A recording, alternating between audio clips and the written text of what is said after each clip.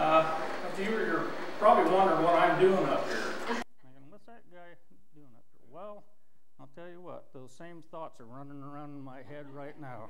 Because I'm not a preacher. I'm very uncomfortable standing and talking in public. So it's been one of my most difficult things to do. But Alan called me up Wednesday and asked if I would preach here Sunday. And I was real reluctant because I had real bad experiences preaching in the past. But I made a commitment to the Lord that, Lord, I'm not going to volunteer to preach, but if somebody ever asks me, I will. So, yeah, here we go. Like I say, I'm not a preacher. I know a story. I'd like to tell you the story. This young man went before the church board of his local church and said God called him to preach. And the church board said, okay, give us an example of your preaching. And he went on and on and on for about an hour, just expounding on things. And some of the stuff was just most off-the-wall stuff you ever saw in your life. So after about an hour, he ran out of steam and quit. The head of the church board said, young man, how do you know God called you to preach? He said, well, I walked out one morning and I saw the clouds form letters in the sky, and it was GPC. Oh, yeah? Well, what's that mean? He said, well, it means go preach Christ. And the older gentleman said, no, son, I think it means go get cotton. That's kind of my position I'm in right now. I really enjoy preaching, but it's not my long seat life. You turn in your Bibles with me to 2 Timothy 3:16 through 17.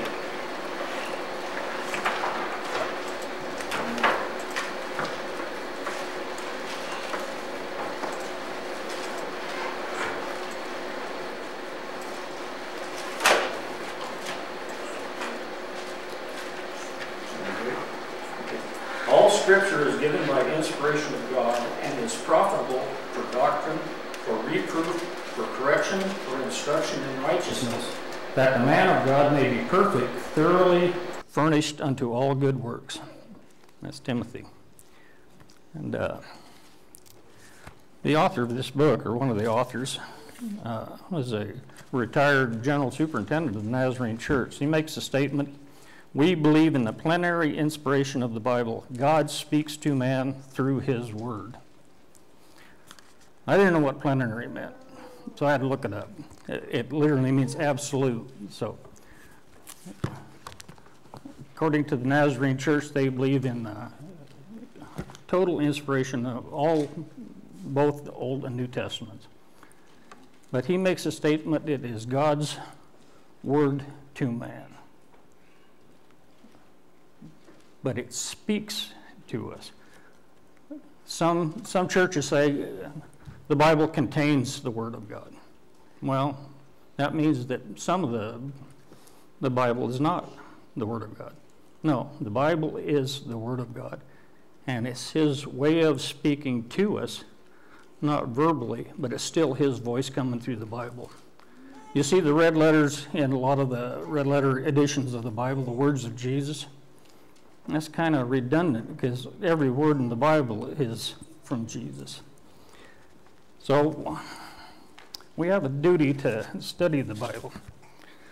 When I was a kid, I grew up in Sandpoint, and I started the first grade at Farman School. School isn't even there anymore. It's a brick building they tore down. But every morning we had Pledge of Allegiance, we had Bible reading and prayer, all the way up through the 5th grade, and then all of a sudden, for some reason, they quit doing it. And that started the country, I believe, on the road to destruction. The Bible is the Word of God. We're expected to correctly interpret it. And I got some quotes here in this book here. Exegesis and exposition. That's two words. They're scholarly names for types of study. And this commentator says, Bible commentators often use these words to describe two ways of making clear the meaning of a passage in the scriptures. Exegesis is a study of the original Greek or Hebrew words to understand what meanings those words had when they were used by men and women in Bible times. To know the meaning of the separate words as well as the grammatical relationship to each other in one way to understand more clearly what the inspired writer meant to say. The meaning of words today don't necessarily have the same meaning that they did in John's time. I picked the book of John because it's my favorite book of the Bible. If you only had one book of the Bible to know everything about Christ and about theology, it would be the Gospel of John. And we'll get to that in a minute. The second type of study is exposition, is a commentator's effort to point out the meaning of a passage as it is affected by any of several facts known to the writer, but perhaps not familiar to the reader. These facts may be the context, that is the surrounding verses or chapters, the historical background, the related teachings from other parts of the Bible, and the significance of these messages from God as they relate to universal facts of human life. God is speaking to us, not only by the Holy Spirit, and without the Holy Spirit, we're totally ignorant. A lot of people know a whole lot about the Bible.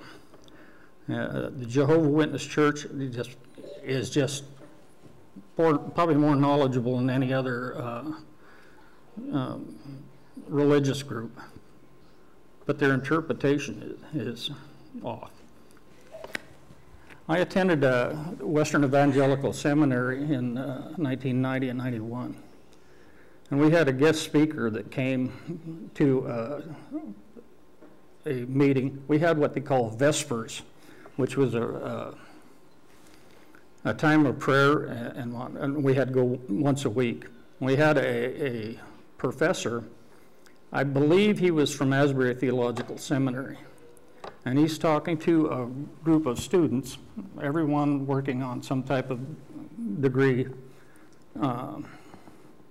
whether Master of Divinity or Master of Arts or whatnot. But he made the statement that if you're going to be a serious student of the New Testament, you have to read it in the Greek. And I thought at the time, boy, that's kind of harsh, because we have very, very, very good translations. The Bible's been translated into nearly every language, and the scholars that translated it are very good at what they do. Of course, they are very well versed in Greek and Hebrew. But then I got to thinking, he's talking to a group of men and women that are going out into their communities, and they're going to be teaching. And it's going to be their responsibility to teach with the best understanding they can. I started college at the University of Idaho in 1968, and I started 2 weeks late because I had been planning on attending Northwest Nazarene College at the time, but it couldn't raise enough money to get to go there because it's very expensive. So I ended up going to the University of Idaho, and I got there 2 weeks late. And trying to get into the different classes there when you're 2 weeks late is real difficult. But one of the classes that I could get into was Greek, the study of Greek. And I got into a Greek history class as well. So, taught by the ex-president of the university, as a matter of fact. But I was so impressed by the teacher that I went out and bought a Greek New Testament.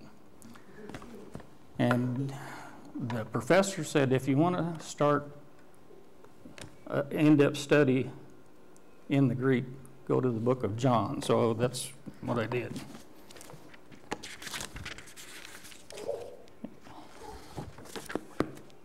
Book of John.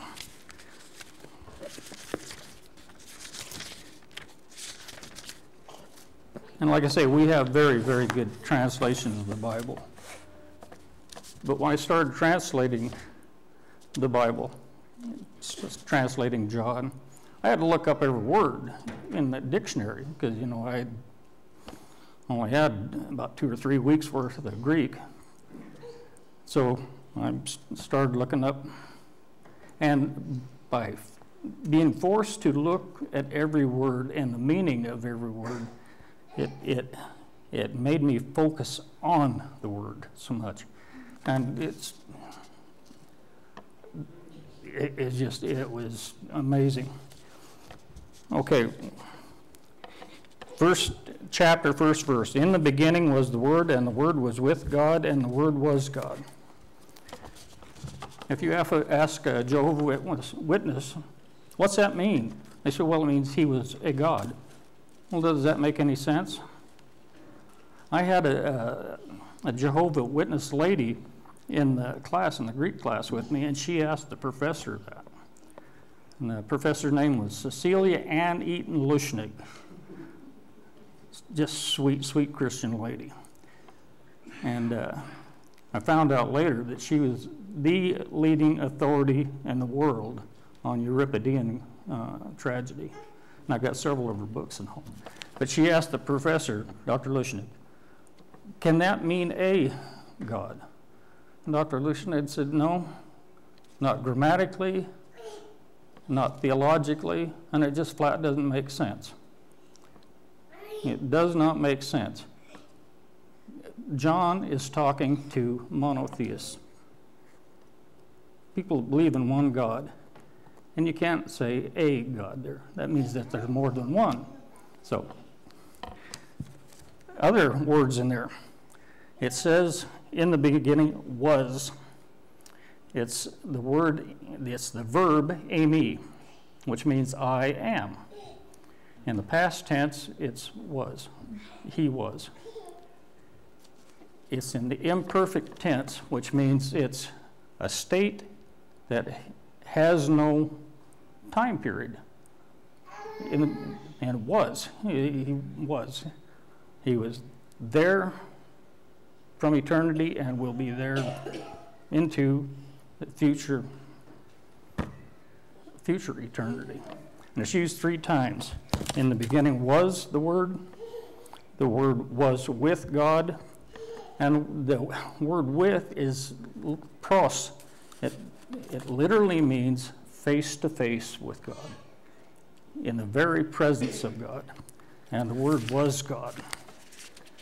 And in the Greek it reads, and God was the Word. And the word has a definite article in front of it, the Word, but it puts the emphasis on God. You don't see this in English because there's so many different words in Greek that could be translated, and whatever the commentator chose was what's in his thought would come out in the translation.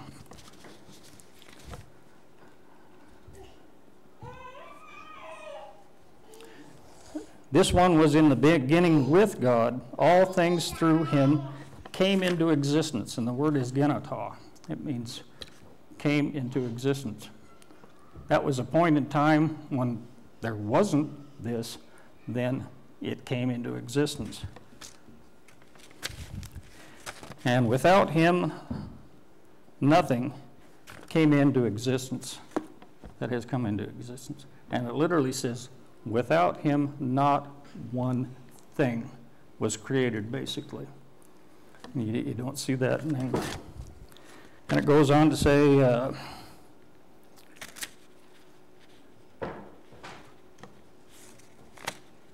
unto his own things he came, and his own people did not accept him, did not understand him. But as many as received him, he gave them supernatural authority to become children of God. You think about that. He gave them. Exousion is the word. It literally means from out of existence. It's supernatural. It's not a God-given authority, or it's not a human-given authority. It can only come from God. So, and the Word became flesh and dwelt among us. The Word became flesh and dwelt among us. And it's interesting, the word dwelt is literally set up a tent. Skin was in.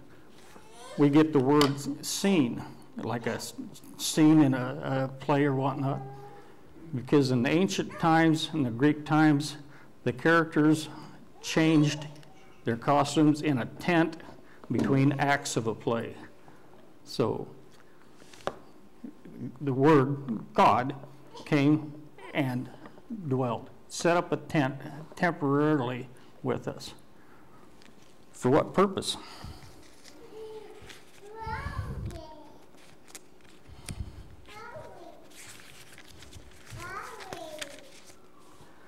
John the Baptist is talking, and it says, he, the next day, saw Jesus coming toward him and said, behold, the Lamb of God who takes away the sins of mankind. What's he mean by Lamb of God? Of course, that's the physical sacrifice on the altar. A lamb was given. It had to be a spotless lamb. And Jesus came, God came to earth, and it was that sacrifice for our sin. Well, then let's turn to chapter 3. It says, there was a man of the Pharisees, Nicodemus was his name, a ruler of the Jews. That one came by night to him and said to him, Rabbi, we know that you are sent from God to teach. No one can do these miracles that you have done unless God is with you. Even some of the rulers in the time, in the Jews, knew that there was something special about this man. They knew that those miracles, or signs, literally, that Jesus were doing could only be done if God was in it. And what's Jesus' response? And Jesus said to him, truly, truly, I say to you, you must be born again or you cannot enter the kingdom of God. It's interesting. What's the word amen mean? You know what amen means? Truly. That's the Greek word here. When Jesus says, truly, truly, I say to you, he says, amen, amen. I didn't know that, did you? No. You must be born. And every translation that I know of says again. But it's not again. It literally means, it's anothen. It means from upon high. And if you have a New American Standard Bible, in the side notes, it'll say next to that, from above. So, because that's the literal translation. But Nicodemus is thinking it's again. And he says, how can this be? How can I enter again into my mother's womb a second time? And Jesus says to him, truly, truly, I say to you, unless you are born of water and of the Spirit, you cannot enter the kingdom of God. Born of water, of course, is physical birth. And born of the Spirit is born of the Holy Spirit. And then Jesus talks about the Holy Spirit. He says, those who are born of flesh are of flesh, and those who are born of the Spirit are spirit. Do not marvel that I say to you, you must be born anothen again.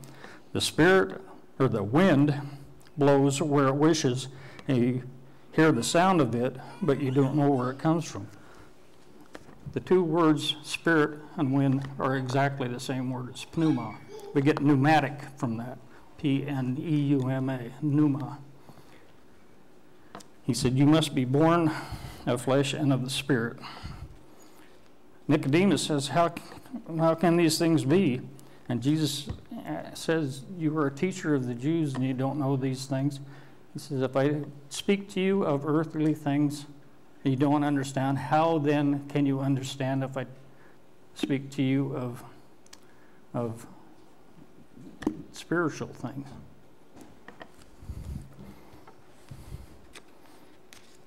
And he tells Nicodemus, and just as Moses lifted up the serpent in the wilderness, so must the Son of Man be lifted up. That's referring back to Exodus, where the Israelite people had sinned against the Lord, and the Lord sent snakes, poisonous snakes amongst them. A lot of people died. But he told Moses to form a brass serpent and hold it up, and anybody that looked on that brass serpent would be saved. All they had to do was look at it. They didn't have to bow down or anything. All they had to do was look at it. That's the same way with Jesus. Jesus was lifted up on the cross, and all we have to do is accept the fact that he died to save us from our sin. So it goes on to say, God so loved the world that he gave his only begotten Son, to whosoever believeth in him shall not perish but have everlasting life. The word here, perish, is the meaning is much, much stronger than just perish. It's apolete, or apoleti. The name for the destroyer is Apollyon, and that's comes out in Scripture. It is named Apollyon. It's from the same verb. It's exactly the same verb that the name comes from, is to be destroyed. So it's not simply perish, but be destroyed.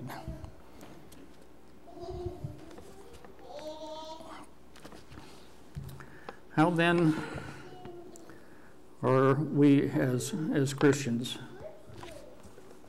How do we understand? How do we interpret God's word? Not everybody's going to go take Greek, to understand Greek.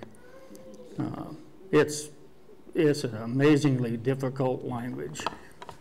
There are 607 different ways to spell every verb in Greek. When it comes to tense, numbered, and all kinds of other reasons. But every Greek word has, every regular Greek verb has 607 different ways that it's spelled. And how many Greek verbs are there? Many, many, many, many verbs. How then do we as Christians, if we don't have that knowledge, what tools do we have to interpret the Bible? Holy Spirit is the first way to interpret the Bible. And without the Holy Spirit, the Bible is nothing but words. But what other ways do we have to interpret? We can interpret the Bible by the Bible. If you hear somebody say something that the Bible says that doesn't go along with other scriptures in the Bible, if it totally contradicts something else in the Bible, well, something's wrong. Like I say, the Jehovah's Witnesses say, in the beginning was the Word, and the Word was a God. That just doesn't work. And they know Scripture inside and out. But without the Holy Spirit to interpret it, it's just a bunch of words. The Bible translates itself. John Wesley said, to interpret the Bible, you have to interpret the Bible by itself. The Bible, he claimed he was a man of one book, although he read constantly. Historical reference. we have a lot of extra biblical accounts of Jesus. We read a letter by Pliny to the emperor talking about the Christians of the time and mentioning Josephus, who was a Jewish historian that lived in Rome, talks about Jesus and says he was the Son of God. He was not a man, he was the Son of God. Well, Jesus was man and God both. And just, it has been said that there's more evidence to prove that Jesus existed than to prove that Julius Caesar existed, and I believe that. We have our own experience. Like I said, I'm not a preacher. Thought about it, found out, nope, just like that young man there. I think God's not telling me to go pick cotton, but he's using me in other ways. And every one of us here today is a minister of some kind. You all have spiritual gifts, and it would behoove you to find out what they are if you don't know what they are. But God will use other people to help you interpret the Scripture. Like I say, what shall we do? Let's turn to Luke chapter 24:49.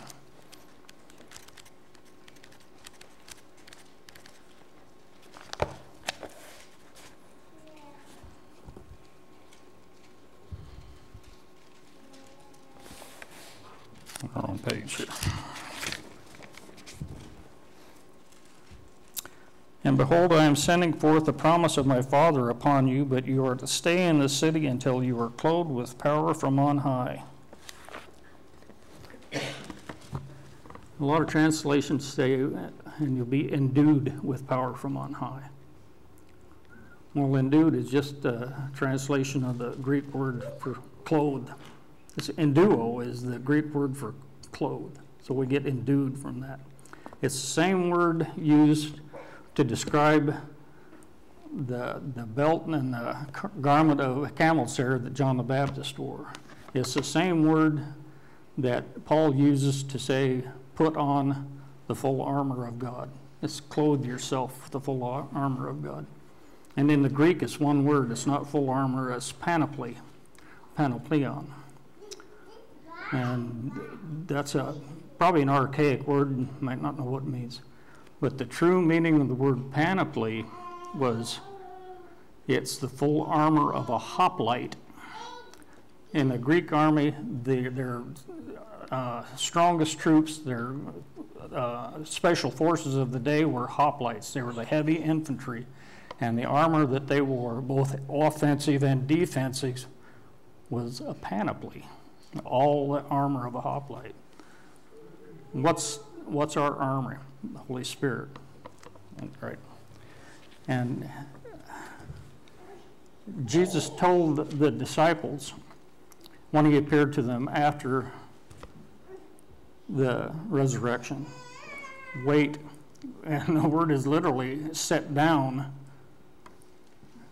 in the city until you are filled with the power from on high. And that's a different word for power. Is dunamis. We get the word dynamite from it, or dynamic. It's physical power as well as spiritual power. Of course, they did wait in Jerusalem, and at the day of Pentecost, the Holy Spirit came upon them, and 3,000 people were added to the church. Does that happen today? Is the same power that affected the church in Jesus' time, is that available today? Sure. I attended a church there in Gladstone, Oregon, And one of the members of the church was a former, well, was a theologian. He actually had taught at the seminary part-time. And I met him. And he preached one time about power of the Holy Spirit. And he said it's like a light. The power is there to a light at all times. You know, the power is coming from hydroelectric dam or wherever. The power is there to the light switch. Unless something is there to cut it off, that power is available. But that light won't come on until you flip the switch. How does that apply to our lives?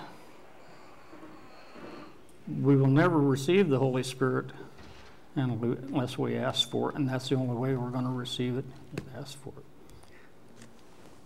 I said before that I had a difficult time preaching, and boy, I used to just stutter and mumble and grumble. And I was asked to preach by a friend of mine, a pastor friend of mine, at a Baptist church in Spokane. And there was about 5 people in the congregation there. He was a tremendous pastor, but he was having trouble. He asked me to come and preach. I don't know why. I'm not a preacher.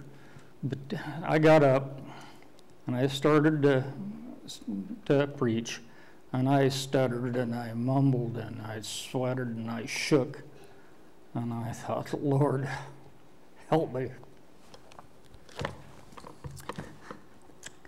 Boy, I was, at that time, just a calmness came over me, and the words just flowed. And I could finish the sermon. I don't know what good it did, but at least the Lord was with me, and He gave the power to continue. I just ask today that if you haven't felt that power, that you ask for it.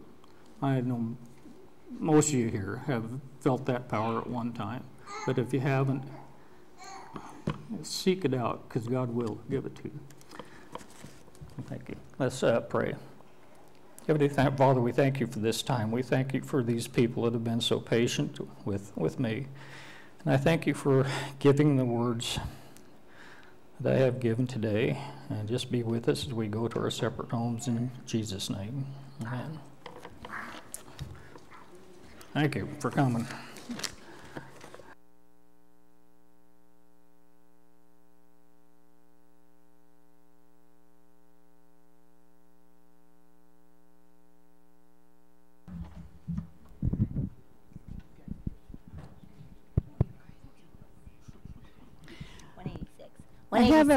I have a praise I want to share, Debbie. I forgot during praise and prayer time.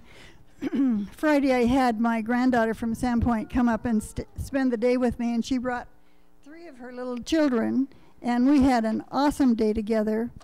And when she got ready to go home, she got down as far as the MacArthur Lake curves. You know, most of you know those curves. And coming at her in her lane was a semi-truck that was trying to miss a motorcyclist. And she says, I have no idea how I got away from that truck, but the truck didn't hit her. She said it was just God's guardian angels. And you know, He still performs miracles every day. And we just need to be aware of those things that happen. Thank you, Walt. Yes. The Old Rugged Cross.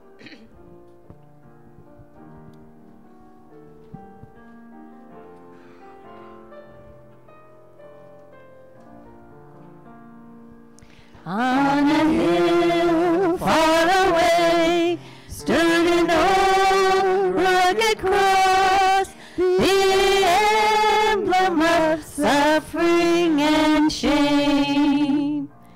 And I love that old cross where the dearest and best for